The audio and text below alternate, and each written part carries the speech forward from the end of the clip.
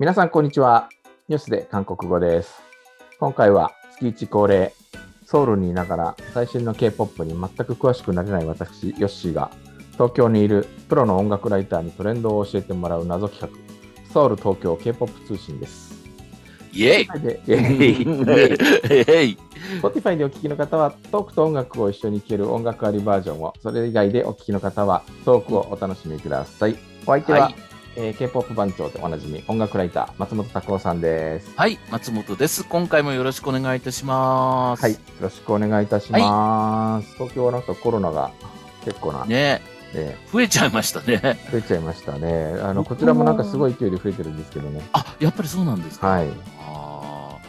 9月にね、僕ようやく韓国ちょっとチケットも手配して行こうかなと思ってるんですけど、ちょっとまた不安ですよね、これだとね。9月ぐらいだったら大丈夫じゃないかなとか思います。駆け込みセーフですかね。というわけで、今日もまた松本さんと K-POP 音楽事情をお話ししながら進めていきたいなと思いますけれども、はい。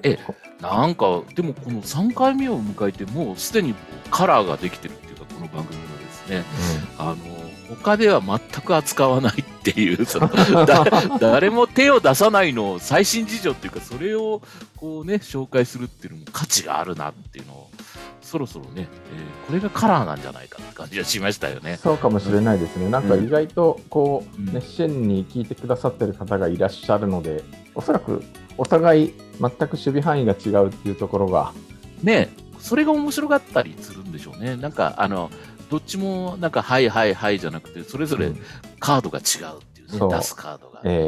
今回松本さんが、ご紹介していただけるのが、音楽と、K-POP とキリスト教。はい。実を言うとですね、意外とみんなこう分かってるようで、この話誰もしてなくてですね、別にタイムリーでこう、今の時期だからってわけで喋るわけじゃなくて、昔からK-POP の魅力って何かって話でよく出るのは、やっぱ聞くと元気になれるとかね、ポジティブな気分になれるっていうのがあるんですけど、まあそこに少なからず間接的にでもですね、やっぱりキリスト教の影響ってすっごい感じるんですよね。で、専門用語でいくと CCM というですね、正式に言うとコンテンポラリークリスチャンミュージックっていうね、これって意外と日本以外のですね、アメリカとかヨーロッパもそうなんですけど、独自のジャンルであるんですけど、要は教会とかでみんなでこう神様に対するこの信じるものに対する喜びとかをね、みんなで歌うっていうジャンルがあるんですよね。はい。で、例えばなんですけど、まあアメリカで言うと、アレサ・フランクリンでしたっけね。ああいうゴスペルとかですが分かりやすい例ですかね。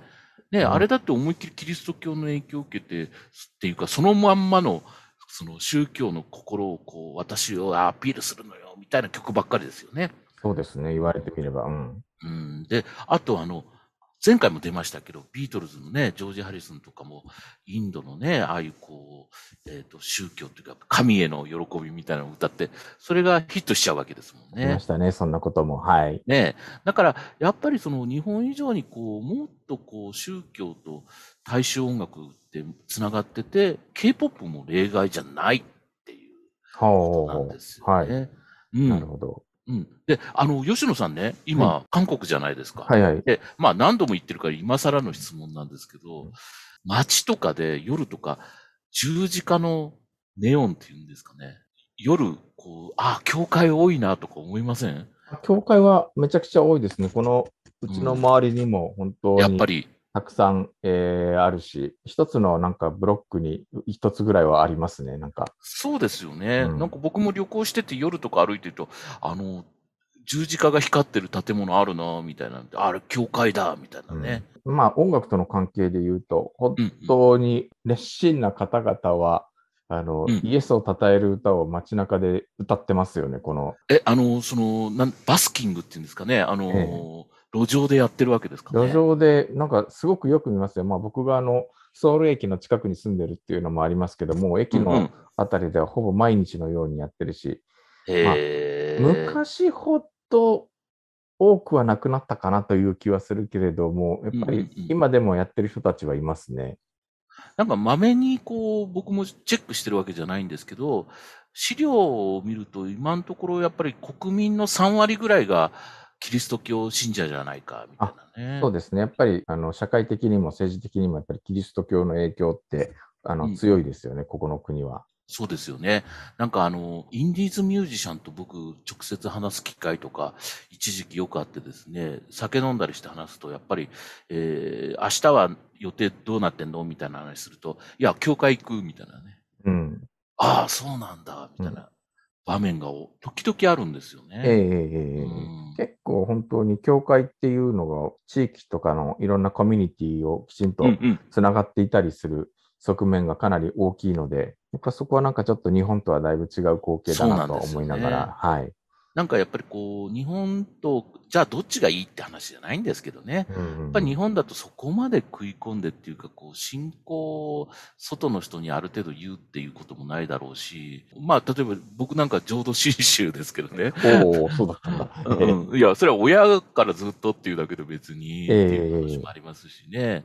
クリスマスケーキも食べますし、みたいなえ感じですよね。え、そうでうん。すよね。はい。なので、そういった流れで、こう、ご紹介いただける曲そうでが、すね。曲一回ちょっとかけてから話しましょうかそうでね。すね。ええ。はい。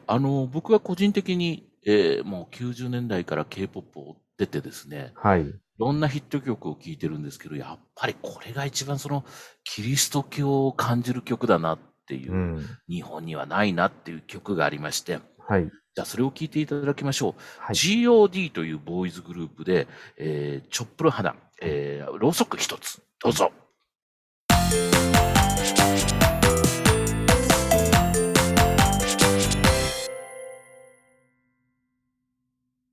はい。はい。GOD ってね、第一次世代っていうか、K-POP でもいろんなアイドルで出たんですけど、比較的こう、お兄さん、親しみやすいお兄さんイメージで出た、未だに活躍してますよね。うん。いや、個人的にはすごい懐かしいなと思いながあ、ら。そうですか。ええ。もうね、だいぶ前の曲ですもんね。これ20年ぐらい前なのかな。23年前ということああ、で。やっぱはい。古いわ。ええ。ね、ただこの曲なんかもうイントロがね、じゃーん、じゃっじゃっじゃーんってもう、オルガンで、もう明らかにゴスペルのあそこうん。の意識した始まりで、みんなでこう手拍子しながら歌おうみたいな感じで、歌詞もですね、うん。まあ、チョップル花、ろうそく一つっていうことで、暗闇の中でも僕が照らしてあげるから、その明かりについておいで、一人じゃないよ、みたいなね。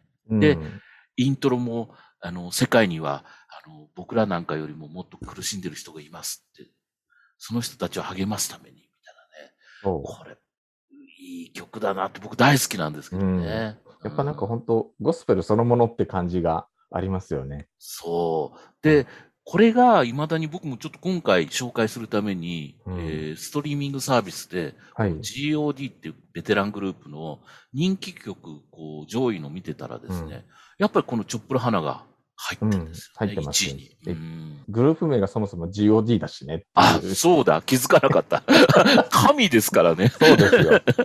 そうか。もともとだからそういうなんか方向性としてはあったってことでしょうね。やっぱり大きな影響を与えてるんじゃないかなと思っていて、うん。よくほら、K-POP のうん。ルーツのところで言われるのが、在韓米軍の影響っあて、あ、あったね。っていうじゃないですか。で、うん。K-POP ってやっぱりとっても R&B とかの影響をすごく受けていて、やっぱりラップとかを丸ごうん。と取り込むみたいなところとか、まあ、かつてヨンうん。さんにあった在韓米軍のうんうんうん。そこの隊員たちが夜中にこう、イテウうんうんうォンとかん。近くの、繁華街でこうやっていた音楽、そういったところを通じて、こう、やっぱり韓国人も交流が生うんうん。まれていってっていう話は、まあ、よく言われるんですけれども。そうですよね。うん、R&B ね、リズムうん、ブルースとか、まあ、黒人の人たちが主にやっていたというあたりのジャンルっていうのは、すぐその即効性があって踊れてですね、盛り上がれるってことで、やっ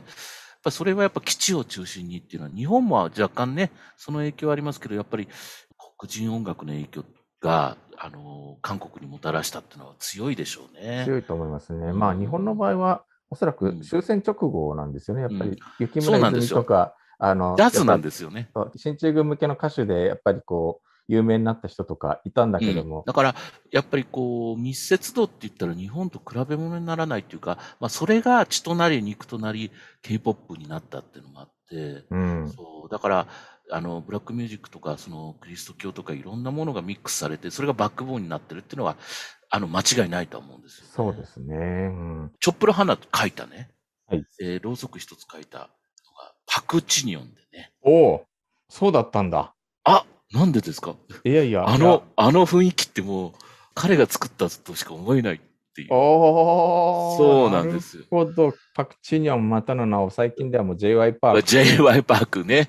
20のね、育ての親みたいになってますけど。やっぱりね、パクチニョンってね、やっぱり、数年前に何のために生きるのかってエッセイ出したんですよね。出しましたね。で、僕も仕事で、ちょっとこの J.I. パークさんを紹介する記事書いてよっつって、やっぱりこのエッセイ読まないと書けねえよなと思って、それで最初の70ページぐらいまでかな。なんか、いや、もう子供の頃からどうのこうので、どうのこうので、いや、これやっぱ面白いなと思って、100ページ近くなってきたら、あと、キリスト教の話なんですよね。ひたすらそうでしたね、あの本はね。あれ、びっくりしましたよね。いやー、なんか僕も半分ぐらい読み飛ばしたかなっていう感じで。言っちゃいましたね。僕も読み飛ばしました。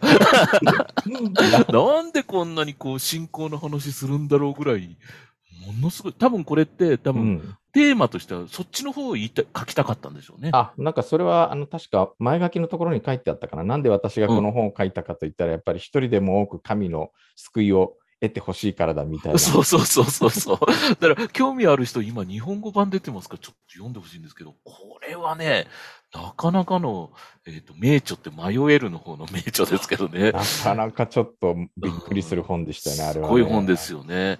奥さんとこう離婚して、その時にこう進路っていうか方向性をいろいろ考えた時にキリスト教があったってことなんですけどね。おそらくそうですね。あとはアメリカ進出に失敗して一回撤退して、そうだ。韓国に戻ってきたあたり、だからその辺で相当迷いがあった段階で、へこんだんでしょうね、かなりね。そう、かなり落ち込んだんだと思いますね、やっぱり。で、今みたいな話を聞きつつ、さっきの、ろうそく一つの歌詞見るとですね、泣き崩れますね。本当にね。大変だったんだろうな、みたいなね。多分、J.Y. パークがそういう難しい境遇に陥るのって、2000年代後半なんですけど、これ、そっか、ちょい前ですかね。この曲はね、もう少し前なんで、だからやっぱり相当ベースとしてそういう、なるほどね。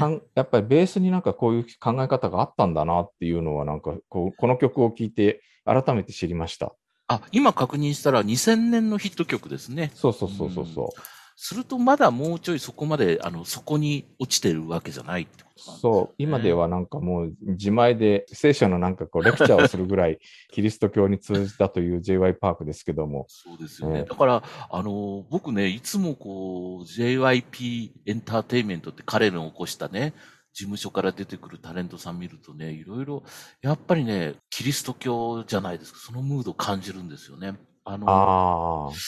他ほら、大手の事務所ってたくさんあるんですけど、例えば JYP の他だと SM とかだと、同じファミリーでもそこまでな雰囲気はないっていうか、とんがったアーティストの、才能あるアーティストの集合体みたいな感じで、21とか、あそこら辺がいた YG ですね。YG はやっぱりこう、ソテジのメンバーが、ソテジはアイドルのメンバーが作っただけあって、ヒップホップとかね、R&B を特化してっていう、その音楽的な特化があるんですけど、やっぱ J.Y. パークのその作った事務所はファミリーっていう雰囲気がすっごいあるんですよ。なるほど。で、一回職員がなんかそのアンケートみたいなのを取ってるのがあって、有名な事務所のそのいいとこ悪いとこみたいなのをアンケート取ってるときに、離職率とかそういう意味では、どこもやっぱり残業多いし、お金もそんなにって大変なんだけど、JYP はやっぱファミリー的要素が強いっていうんですよね。だから職場の雰囲気もそんな感じなんで、で、この間かな ?TWICE ね。TWICE。JYP の TWICE が契約更新で、全員再契約にサインしたっていう。ね。これね、相当アイドルでは珍しいんですよ。そうですね。何かしら数名は辞めたりとか、事実上解散みたいになるんですけど、9人もいて全員再契約って、よっぽど居心地がいいのかなっていうね。ねえ、なんかもう私絶対パクチーの先輩についていきますって感じなそうのかな。そうそうそう。もう迷わず、こんなに私たちをこう懺悔室で話を聞いてくれて、みたいなね、ノリがあるのかなっうて。ん。二重のね、オーディションの番組でも、うん、J.Y. パークさんひたすら、祝福です、祝福であ、すって強調してましたから、あれ、やっぱりそうか。ええ、あれはやっぱり、おそらく音楽活動を顔を向き合わせてやる中でも、きっとそういう影響って結構強いんじゃないかなと想像しうん。ますけど。うね、ん。JYP に限らず、やっぱりバックボーンで K-POP って、キリスト教と繋がったり繋がってないようなムードがあるから、世界進出にも一役買ったのかなっていうかね。ああ、なるそれはほど。僕すごく感じるんですよね。うええ、ん。いろんな要素があって、いろんな理由があると思うんですけど、ええ、やっぱり J-POP と違うところっていうのは、やっぱそういうところもバックボーンとして見え隠れしてるっていうのはすごく強いなって思いますよええ。ね。ああ、そうですね。はい。うん、またちょっと、そういったことにも思いを馳せてみると、いろいろまた違った聞こえ方がそうでしてくるかなすね。と思いました。はい。うん。これって別にいい悪いな話じゃないし、ええ、音楽の血となり肉となった、うん。ね、一つの要素って話ですからね。ええ、知っとくと、いろいろ聞くときの深みにつながるって感じですかね。はい。そうだと思います。はい。はい。というわけで、では、はい。次は私の番というか、そうですね。はい。今回はですね、K-POP ならぬ、チョソンポップというジャああ、ンルで、うん。いきたいと思いまいいす。ですね。はい。ちょっとまずは一うん。曲紹介させていただきたいな、曲から。曲からいうん。きたいなと思っております。チョソンポップとは何か。まあ、まずは聞いていただきましょう。ソドベンドゥでペンノレ。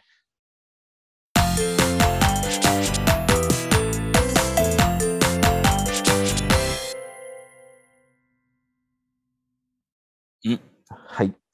ということで、なんだまた国楽とポピュラーのクロスオーバーかと、松本さんは思前ってます。回のね、稲荷とかのはい。流れではありますよね。そうですね。うん。まあ、チョソンポップって彼らが自分はチョソンポップの創始者であるって言うんっていうんるんですけども、まあ、チョソンっていう言葉は、まあ、朝鮮うん。うん。ですけど、まあ、日本でいうとなんかちょっとお江戸とか江戸とかそういうニュアンスで、近代以前の古いっていうなんかそういううんうニュアンスで使ん。われることも結構ある言葉なんですけど、このソドベンドゥうん。いうのが、ボーカルのソド君という人を中心にした6人組の男性グループで、実はこのソド君という人は、中学まで音楽中学校でパンソリの英才教育をう受けていん。て、で、ただ、大学は実用音楽科作曲コースというところに、うん。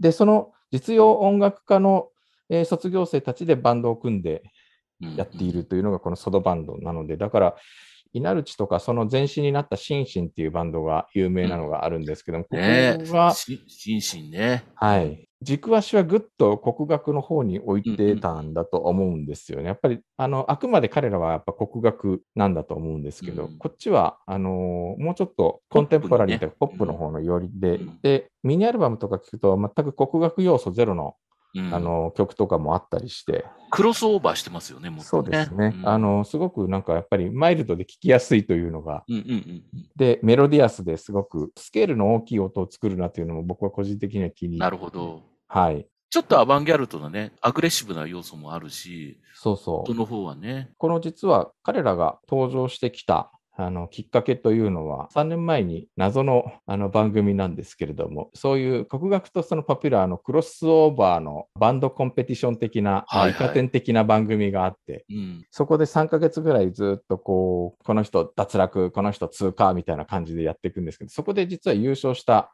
グループなんうーですよね。うん。ん。まあ、だから、この間見に行ったっていう場所も国立劇場でしょ？あ、そうそうそう。あれうん。はね、そういうロックフェスなのかなあれは。うん。ヨウラクフェスティバルっていう、うんうんうん。まあ、国立劇場で、要は、まさにその国楽とポップスのクロスオーバー的なアーティストたちがいっぱい集まってうんうという、ん。なんですけど、そう、見に行ってね、びっくりした。まず、このソドバンドがチケット取れない。ねえ、なんか、お客さんも満員だったっていうね。そう、ういや、ん。このグループだけ満員なんですよ。でへえ。ね、行ってみてびっくりしたのが、また客層が幅広い。あ、じゃあ、やっぱりちょっとおじさん、おばさんとかちょっとイメージしがちじゃなくて、もっと幅広いって感じ幅ですか？広いですね。うん。前の方で黄色い声を上げているのはやっぱり20代の女う性だし、ーん。家族連れあり、おじいちゃん、おばあちゃんあり、おじさん、おばさんありで、なんか子供から年寄りまで、なんか安心して聴ける、そういう位置づけなのかなっていう。日本じゃないですね、絶対そういう聞き方はね。ないですね。いくら国民的バンドって言われてるグループでも、もうちょっとやっぱ客層は絞られてきますもんね。そうですよね。うん。なんかその話を聞くといつも思うんですけど、まあ K-POP の大きな潮流っていうのはダンスミュージックなんですけど、ええ。一方でいろいろ違う潮流もあってですね、その一つが何でしょうね、国楽とかね、古いものを現代と融合して何かを作るっていう流れっていうのは、どこの国でもあるんですけど、韓国は特にね、それはずっとやってきてるんですよね。そうですね。やっぱりなんか、民族主義的な傾向もやっぱり日本よりは強い国なので、そういう、なるほどね。伝統を大事にしよう的な文脈で、意識高いですよね、そこはね。まあ、そういうのでやっぱり政府がたくさんお金を出したりとか、きっとそういうことがあるんだと思います。育成もやってるし、そういう番組が、そういうなんかテレビ番組ができるっていうこと自体も。そうですよね。なんかこれちょっと話がそれるかもしれないんですけど、タレントさんでマツコ・デラックスさんがね、ぽつりとね、やっぱり日本って形のないものにお金出さないわよねって言ってて、なんか物で見えてるやつには支援するけど、音楽とかね、後回しにしがちだって話をしてて、まあでもそれは思うなーっていうのが、そういう今回のこの国楽とかね、ミックスしてるのもそうですけど、こういうのも政府の支援がないと広がりができないし、海外受けもしやすいんですよね、こういう音楽ってね。ここに手こ入れしてるっていうのは、まあ、国が違うから比較はできないんですけど、まあ、ありだよなと思っていつも聞いてるって感じですかね。あと、まあ、やっぱりどうしてもなんか伝統音楽の世界ってすごくどの国もそうだと思うんですけど、敷居が高くなってしまう。なんかやっぱり形式主義に、やっぱ形式主義を優先してしまって、この形を守らないものは邪道だとか、この形でなければならないみたいな、ところに、なんか陥りがちですよね。はまってしまいがちなのがある中で、やっぱり新しいものをどんどん取り入れて、いろんな新しい感覚で作っていこうよっていう、そういう感覚はすごく、僕は大好きで。そうですよね。こういう部分っていうか、商業的には、いろいろ大変なんだろうなってところに、国が手こ入れするっていうのは僕は全然悪くないっていうか、と思いますよね。そうですね。で、この話の冒頭で紹介したペンノレっていうのは、まあ、船歌、やしてるわけじゃないですよ。誰もそう思わないですよ。なんかまあ、秋のカバーですかみたいなね。実は民謡としてはすごくスタンダードな曲で。有名なんですよね、これね。そう、風流なとても歌で、まあ、船に乗って、もう心配事なんか、もう水に流してしまえ、みたいな、そういう、まあ、地域によっていろんなペンノレがあって、アリランと一緒なんですけれども、なんかそれをまあ、彼らなりにアレンジして作った曲なんですよ。ただなんか、この曲もちょっと、やっぱりこれ、伝統要素強くて、なんかちょっと、辛いなと思う方がいらっしゃるかもしれないので、ちょっともう一曲聴いていただきたいんです。はい。これが、ソドベンド、ピョンハエアリラン。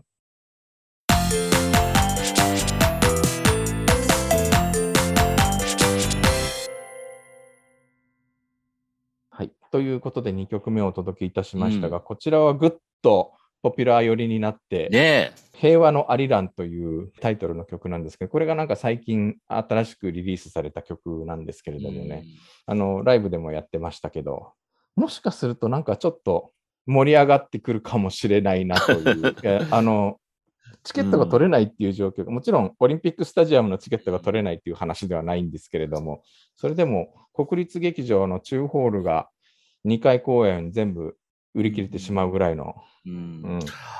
こういうのってもう典型的な継続は力なりでね、ずっとやってるとどんどん洗練されていくって、みんなのより広い範囲のお口に合う音になるっていう感じでして、で、土壌も臭みを取ったら美味しくなるみたいなもんで、誰のお口でも合うようにっていう試行錯誤を経てずっとやってきたんですけど、彼らの場合もうちょっとなんだろうな、右脳的な雰囲気もあって、はあはちっちゃい頃からずっと、もう一つの音楽のジャンルとして、パンソリとか伝統音楽とか聴いてきて、それがもう自然とこう入ってきて作ってるなっていう。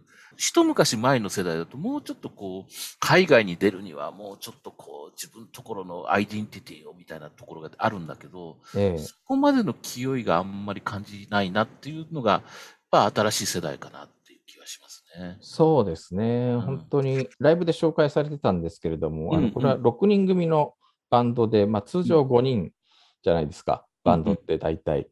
で、6人目は何のパートの担当なのかっていうと、打楽器が2人いるんですね。うんうんう通ん。常のドラムスのパーカッションとうん。は別に、ボンゴとか、あと、プクっていう、韓国の伝統的な太鼓はい。とか、そういうその他の打楽器、いろんな打楽器をうんうん。担当する子が1人うーん。別にいるっていう編成で、どうもなんか伝統楽器は後から加わった、ああ。後から練習して、それありきじゃないんですね。そう、だからうん。必ずしも伝統音楽ありきのバンドでは全然ないっていうところうーがね、ちょっと、ん。もしかすると今後ヒットチャートに登場してくるかもしれないなという、うんうんうんうん、うんうん。ちょっともしかしたらブレイク前夜なのかもしれないってちょっと期待をしながら見守っているバンドです。すごいですね。このフュージョン系の音楽に K-POP とキリスト教ってこんな話題やってる番組って他ないっすよね、これ。ないと思います。本当に。これをまたなんか楽しんで聞いてくださってる方がいらっしゃるいるっていうのということ、もね。ね、また不思議というか、いや、なんか結構、熱い反響をいたあ、だけるので、ありがたい本当です。ことです。なんか僕あんまりこう直接っていうかダイレクトにそういう声聞いたことないんであれなんですけど、そうですか。結構好評なんですかね。結構ツイッターのアカウントにはなんかいろいろとあ、そうっメッすか。セージが飛んでくるようになりまして、本当にありがたいことです。なんかもう僕切り離してヨッシーのフュージョン音楽で GO みたいな番組にしちゃった方がいいんじゃないのかなっていう。それはこれは多分ね、松うん。本さんとの掛け合いでこそ面白い話だと思うんで、またちょっと、ああ。次回は何やろうかなと、毎まあで回毎回、もね、1ヶ月経てばね、またそうそう、話したいことも出てくるしってきっと感じでね。そうですね。はうん、い。今回僕が話したのなんか、ほんとここのところ、ずーっと昔から思ってたことがあることきっかけで、っはい。ていうことですもんね。なるほど、なるほど。うん。はい。では、次回は通常通りニュースで韓国語をお届けする予定です。この企画の第4回はまた8月末、またはうん。9月上旬ぐらいにお届けでぐらきればなと、いですかね。はい、うん。思っております。はい。今回のゲストは K-POP 番長、松本拓夫さんでした。ありがとうごはい。ざいましこちらこそた。ありがとうございましはい。そた。れではまた来週通常バージョンでお目にかかります。さようなら。さようなら。